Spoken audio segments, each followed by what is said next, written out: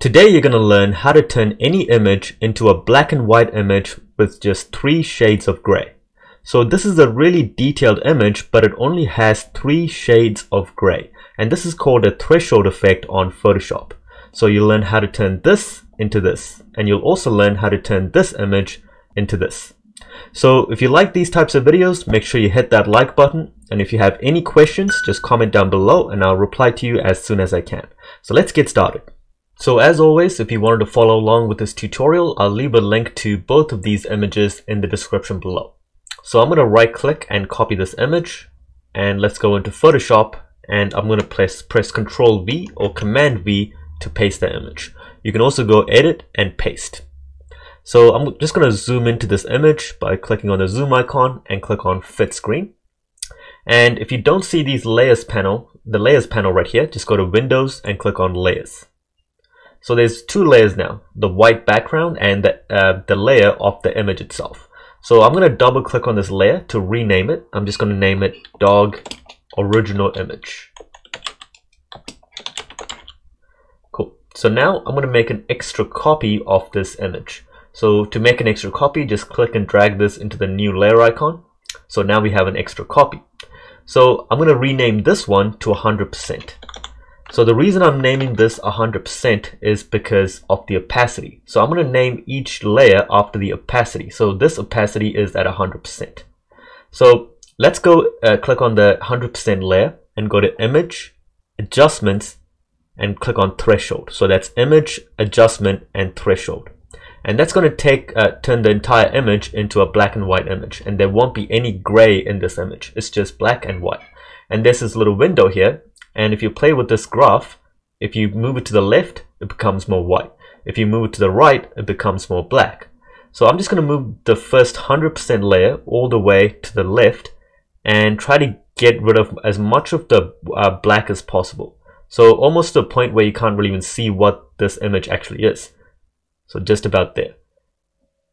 And once we start adding in more details, then the image starts to then you can actually see what the image is, and we can kind of get the effect that we're going for. So now let's create another extra copy of the dog original image layer, and I'm going to move this image layer above the 100% layer, and I'm going to rename this one to 75%. So let's lower this opacity to 75%, so you can just type it in here. And I'm going to do the same thing. So click on the 75% layer, go to Image, Adjustments, and Threshold. So let's lower this, make this kind of the more white as well. So now you can kind of see the details starting to come in. And I want this one to be just about there. So now you can actually tell that this is an image of a dog. So let's click on OK. So that looks good. So let's do another one. So this one will be 50%. So make an extra copy, move it above the 75% layer, and rename it to 50%. And we're going to reduce the opacity down to 50%. And again, choose the 50% layer and go to Image, Adjustments, Threshold, and just get rid of all of those black bits there. So now you can really see those details starting to come in. We're starting to get the effect that we're going for. So let's click on OK. And there's one more layer now, which is the 25% layer. So let's make another extra copy of the dog original image, and let's move that above the 50% layer and rename it to 25%, and let's lower the opacity to 25%. So this last layer is what kind of adds a lot of detail to the image. So let's go into Image, Adjustment, Threshold, and let's kind of reduce the gray a little bit. So you might not be able to see those grays because it's on YouTube right now, but you can kind of slightly start to see those details now after you add the final gray layer. So let's click on OK. Now there's the effect. So now there's only 3 different types of grays on this image, but there's still a lot of detail in this image. So that's how powerful this effect could be. So it's called threshold on Photoshop. So let's do one more image. So let's go into pixels.com, and I'll leave this link in the description below as well. So it's a classical painting image. So let's right click, copy this image. Let's go into Photoshop, File, New, and let's click on Create. So I'm going to press Ctrl V or Command V to paste the image. and I'll just rename this image to original. Yeah, I'll just name it original. So let's make an extra copy of this, and I'm gonna rename this to 100%,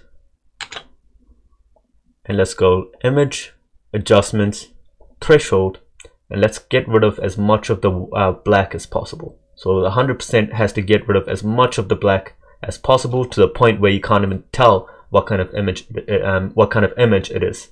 So let's click on OK. Now the next one, let's move this above the 100%, type in 75%, and let's lower the opacity to 75%, and let's give it a threshold effect. So let's lower this to just about there. So now you can kind of tell what the image is. And let's go to the next one, which is 50%. So let's rename this to 50% now. And let's lower the opacity to 50%. And let's give it a threshold effect. So image, adjustments, threshold. And now you can really see those details starting to come in. So that looks really good now. So I'm just going to move this to the right a little bit more. Actually, more to the left, just about there. Let's click on OK. Cool. So now let's add another one, which is the 25% layer. And let's move it above 50% and name it to 25%. And let's lower the opacity to 25. And go image, adjustments, threshold. So you can see how easy this is, just a rinse and repeat process. So now the final layer, you can see the amount of detail that it adds. So that's a lot of detail there. So let's click on OK. So now you can kind of tell what the painting is. So I noticed that I actually didn't make the 50% layer high enough. So what I might do is just delete that 50% layer, make another extra copy of the original layer, and move it up. And let's name this 50%. And let's lower the opacity to 50%. And let's redo that one. So if you just make a mistake, just delete it and redo it. So now let's get those details in properly. So just about there, I think. And let's click on OK. So that looks much better now. So it actually looks like a threshold effect of a classical painting. So if you like these videos, make sure you hit that like button. And if you want more videos like this, just let me know in the comments below. And if you have any questions, just ask me in the comments below, and I'll reply to you as soon as I can. So I'll see you in the next video.